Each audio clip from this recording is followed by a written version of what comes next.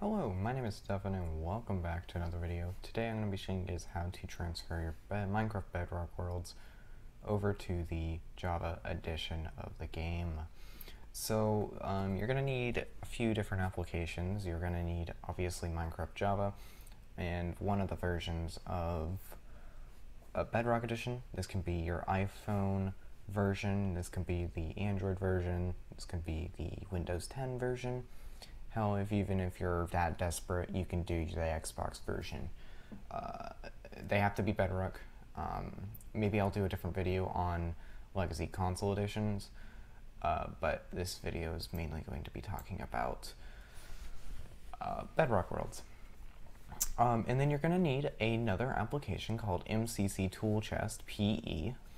And this, I will leave in the link in the description, but it's a pretty simple application to get. You just want to search it up on Google, MCC Tool Chest.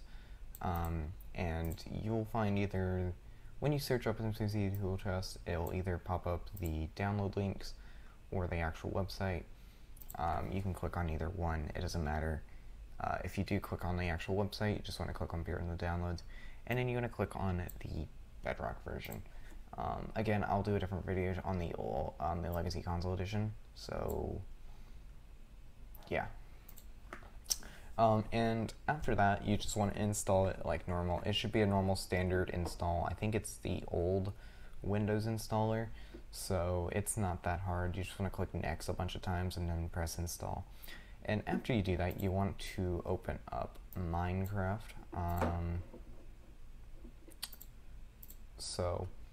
Yeah, after that you just want to click and open up Minecraft, and I'm going to show you the world real quick that I am going to transfer over.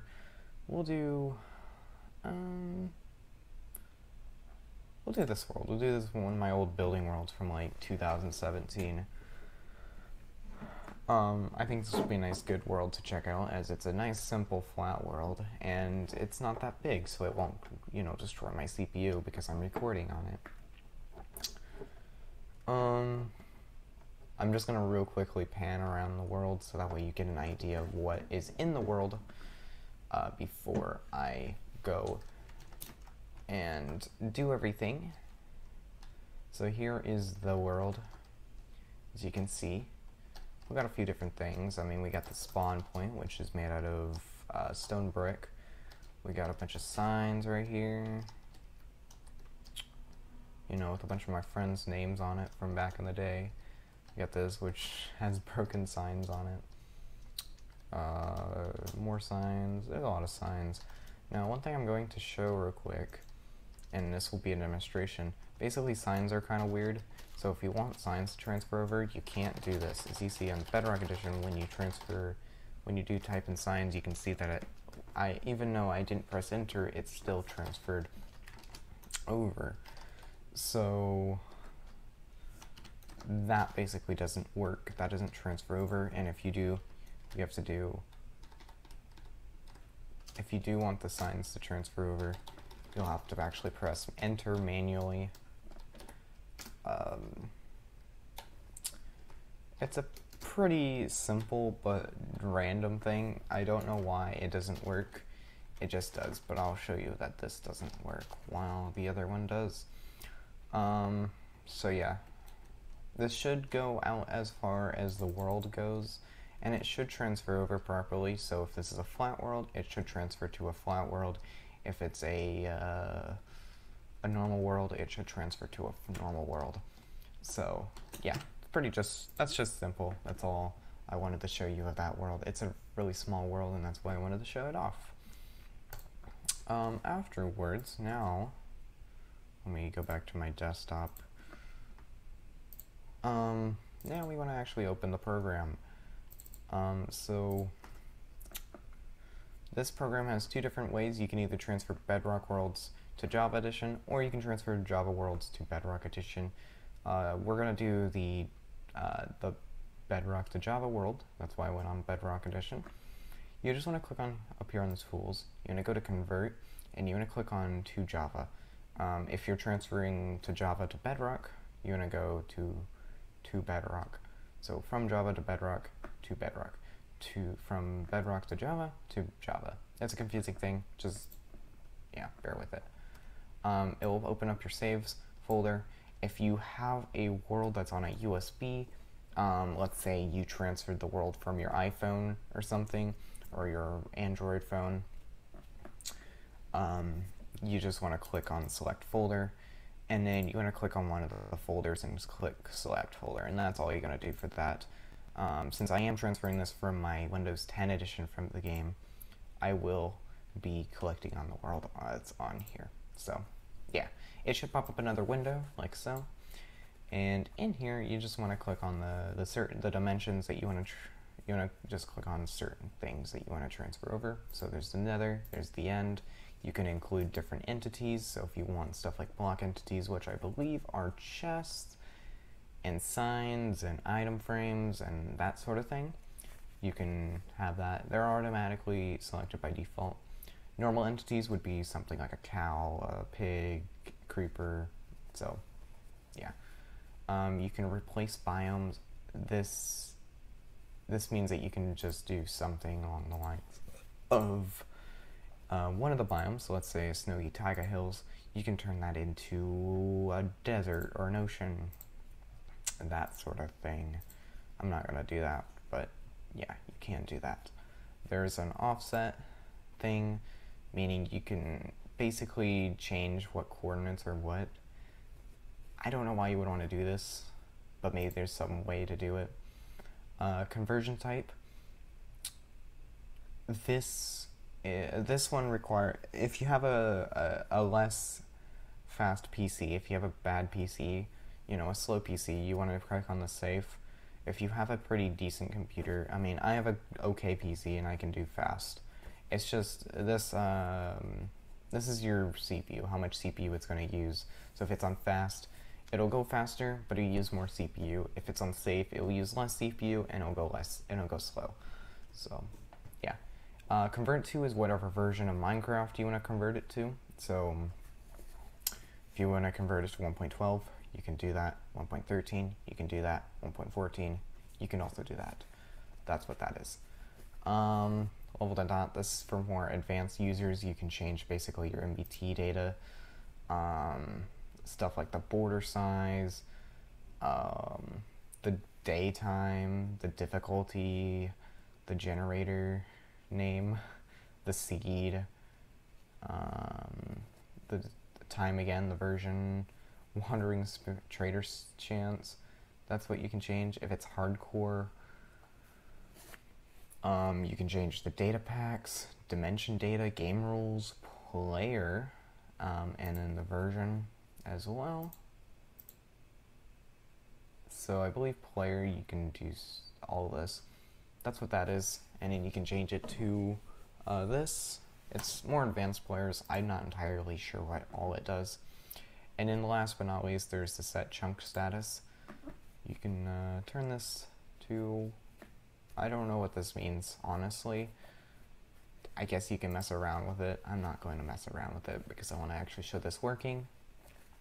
So yeah, most of these are pretty much default, except for the dimensions. I'm transferring all the dimensions over, but this is pretty much default. After you're done messing around with all the settings over here, you just want to click convert. It should start converting, like so. The bigger the world, the more chunks it has to convert. That's pretty much simple. And yeah, after it's done, it'll pop this, and you're done.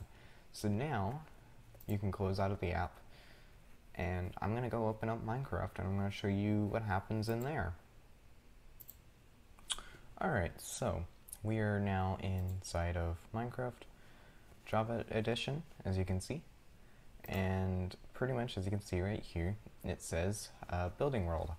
So yeah, as you can see, it transferred over. I'm going to go into the world so I can show you that it did indeed transfer over with very minimal changes to it. Alright, so as you can see, it is now transferred the world over. And yeah, so you can see pretty much everything is still here. You can see there are indeed the signs, although it looks like actually the signs, some signs did transfer over. but you can see right here, the enter signs, or the signs that were automatically entered, did not transfer over correctly, although the signs that I did manually press enter on did transfer over. So, yeah. One thing is that the game rules has been reset. I used to have mob spawning off, but as you can see, mob spawning is back on. So you will need to change that. Color beds are gone. I noticed that. That's something I did not know that existed, but these are all meant to have a bunch of different colors on it. But as you can see, that is not the case anymore. But yeah, so you can very clearly see that the world did transfer over. Like I said before, there is a very small differences. When transferring from Bedrock to Java, stairs break for some odd reason, and you have to update it by putting a block next to it, like so. I don't know why this is the case. Your guess is as good as mine, but yeah, they just don't transfer over for some reason on this one, and it's very weird. Although old school me kind of had a bit of a different idea when it came to this world, so I don't think it really affects too much with this, because I didn't really use too much stairs. But for more complicated builds, I think it would definitely mess up that. Like, for instance, this, you know, you can kind of just see, oh wow, there's a giant hole right there in this totally not copied from the Minecraft instruction book house. You get my point. You can see the fire over here on this castle, work in progress castle, is still here. This is meant to be a castle. And yeah, if I went into the nether would work. And yeah, that's pretty much showing that off. That's pretty much it for this. It's a pretty cool application. You can do a lot. You can do a lot of transferring over with this. I think it's kind of cool.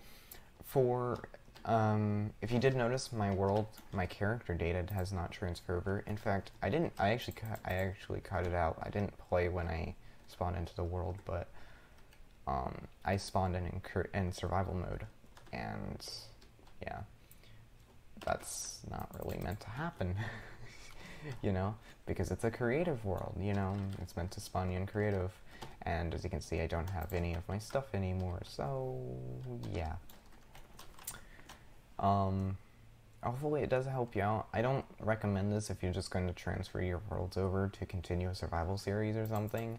Like if you're trying to transfer your survival world over to console edition, Java edition, I don't think this would be the best application for you. So yeah. Oh, I didn't even notice this. I thought these weren't like this, but those are rotated actually as well.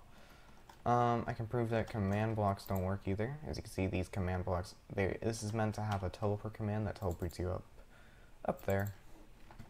It doesn't have that. Redstone does work, you can see. Although it is, technically it is Java Redstone now. So certain things don't work. Like, for instance, for some reason this is totally different. And that doesn't work. But it is now obviously Java Redstone instead of Bedrock Redstone, which is slightly different. I say slightly different, but I believe it's really different. Apparently there's a creeper explosion back here, and I never knew. You can see the railings transferred over. I'm gonna stop trying to transfer it so it doesn't become a really long video and becomes boring. Hope it gets a video. I shall see you next time. Peace out.